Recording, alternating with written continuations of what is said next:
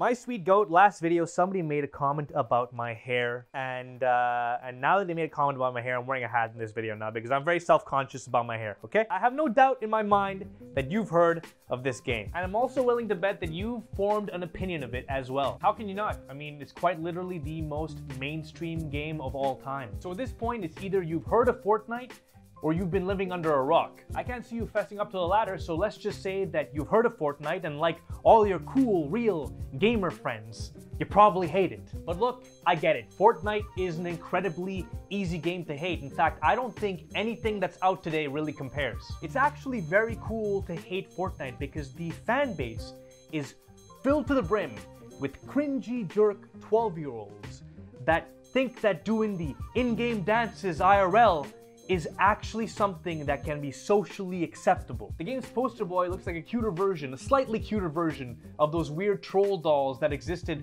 back in the 90s. They were the shit back then. And now games publishers are everywhere. They're like, oh, they smell some money, bro. They smell some money. They're like, oh, I think that this kind of model could work for me. What I'm trying to say is that some game publishers are involved, some big ones are involved in some insane cash grab to kind of capitalize on this new market that's formed. And so now this puts older gamers in a very, very weird position. They gotta poke their heads out of their basements for a second and they're wondering why all of these stinky teenagers have invaded their video games. But that leaves me thinking that Fortnite is actually a net positive for the entire industry and that gamers as a whole should be appreciative of what it brings. And maybe you're thinking, hey, this guy actually looks like a caca. Maybe he really is a caca and is just talking caca, okay? Hold on a second. Here's why I think that Fortnite is really, really important to the gaming industry. One of the main reasons why Fortnite is as successful as it is due to the fact that it's a highly accessible game. It's fairly casual, making it easier for newer players to adopt, and is available on any platform, be it PC, console, or mobile devices. And while I don't know anyone in their right mind that would ever choose a mobile phone as their primary gaming platform, I can definitely see kids pulling it up on their iPhones in order to sneak in a quick round or two on a car ride into town. So I really don't find it all that surprising that Fortnite is the most played game in the world, as its level of accessibility, combined with its childish, colorful aesthetic, snappy gameplay, and reward loop, make for quality ingredients in a dish perfectly catered for mainstream consumption. But how is this dish served? How did Epic Games manage to put Fortnite in front of a general audience of millions consisting of gamers and non-gamers alike, and in the process usher forth an entirely new demographic of gamers? Well, to start, you had this cultural merge that occurred during March when Drake decided to hop into some games with Ninja, the poster boy for Twitch.tv. The stream peaked at 628,000 concurrent viewers and pierced the bubble that video game streams inhabited, flowing over into the general social narrative present within mainstream media. It also became very apparent to me that Fortnite and Twitch were poised for exponential growth when I heard of the Ninja Drake event being spoken about by people who previously didn't care about Twitch or video games. Shortly after, you had the capital-starved mainstream news media attempt to turn a quick dollar by drumming up some controversy around something coined as Fortnite addiction, which essentially came down to a few extreme cases that involved some awful parenting decisions. And next thing you know, everyone and their mother knew about Fortnite and it became a household brand. Now, Fortnite is the most mainstream video game to ever exist, which has led to even more eyes on the industry, and let's not forget more gamers, and for content creators in the gaming sphere, more people interested in watching games. My sweet goats, you've got to listen to me. Mainstream attention! Mainstream attention! It's everything. It's everything.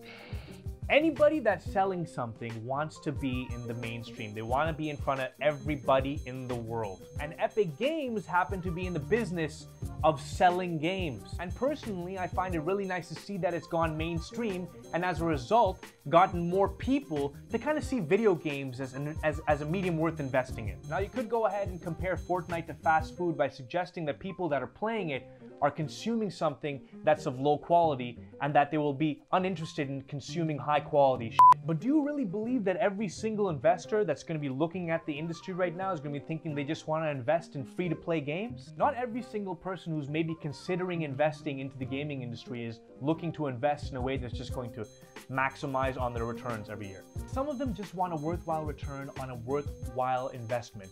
And what that is entirely dependent on the investor themselves. There's some investors who are willing to take risks, who are willing to hit some bumps along the road to execute on a certain vision in mind. Look, I'm telling you, it's very possible that Fortnite's popularity will open the door to an entirely new era in this industry, and I'm just so excited. I think that's cool. I think that's really cool. Yet despite all that, it's still very, very hard to get over how cringy the overwhelmingly young Fortnite demographic is, and it's also really easy to question whether or not it will effectively overlap with other titles in the industry. Will the average Fortnite player ever play a game like Dark Souls, or maybe even Rainbow Six Siege? Probably not, but I can see them picking up something like Halo Infinite. Will Ninja come to terms with the fact that his audience is primarily comprised of children and that he can't get adults to do the floss on New Year's Eve? Probably. Hopefully, I'm sure he's got a decent amount of self-awareness. I guess what really matters is focusing on why people actually enjoy Fortnite, and that means asking legitimate questions regarding the title in order to effectively tap into what it is that hooks people. If you take away all of the marketing, including the childish and family-friendly aesthetic, and strip it down to its core, Fortnite Battle Royale is a one versus all game that allows players to create elaborate and sometimes maze-like fortifications on the fly, which often occurs during fast-paced combat. So securing a win involves effective resource management